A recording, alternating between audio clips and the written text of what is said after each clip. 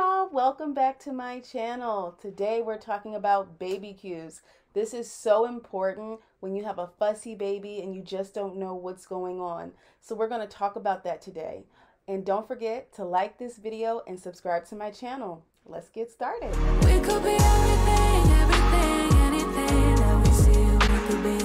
We could be anything that we want. You think if they said it, then they must mean it. So you should feel it, somehow you think that you need it. Others' opinions. This is big for me. Again, I am a mom of 2 boys. I was a stay-at-home mom for like 10 years. And one thing I love was bonding with baby. And when I tell you there is no training wheel for taking care of a baby, there is no training wheel for taking care of a baby. So I just want to give you guys like some things to think about or watch for when you're attending to your baby. Rooting. Rooting is when a baby is like turning its head to suck on something, all right? So they may be hungry.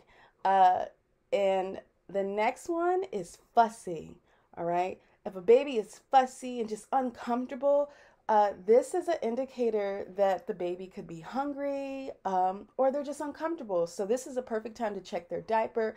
One thing that I always do when a baby is fussy is just get them naked.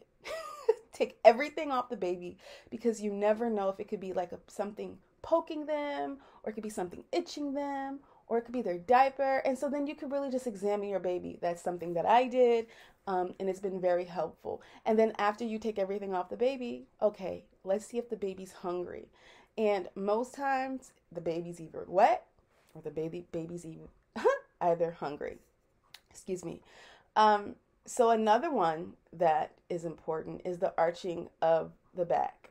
So when a baby is like arching its back like this, that could be a sign of discomfort or overstimulation. You know, when we have babies, especially someone coming from a very loud, big family, my children were overstimulated when they were babies because they're resting. And so to hear all this noise, commotion, and TV, it could be too much. So best advice for that, if you ever notice that a baby is overstimulated, or you're just like, hey, it's too noisy in here, go to a quiet room so you could just calm baby down, maybe nurse the baby, feed the baby, and sing little lullabies in the baby's ear, just creating a soft, calm, peaceful environment. Now, I want to let you know the reason why it's important to tap into those cues when the baby is like hungry or showing some signs of discomfort is because you want to have a bond with your baby and the baby wants to have a bond with you. It also increases your confidence as being a parent, making you feel responsible that you can take care of your baby.